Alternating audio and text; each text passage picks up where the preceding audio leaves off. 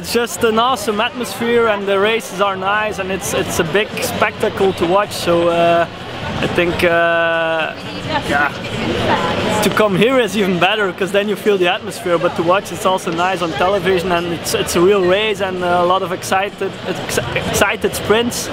So yeah, it's spectacle. I think the strongest team is Clancy and his teammate. So the big show is for sure the elimination, because all the team is, yeah, I think it's a quite funny race. And but tomorrow is also a long point race where you see the resistance of the rider. The scratch race is a really tactic race. I think it's a complete program with the strongest team. I think we are here more for the show and more for take a really good two days in the weekend, really funny for the fans to see us on the track.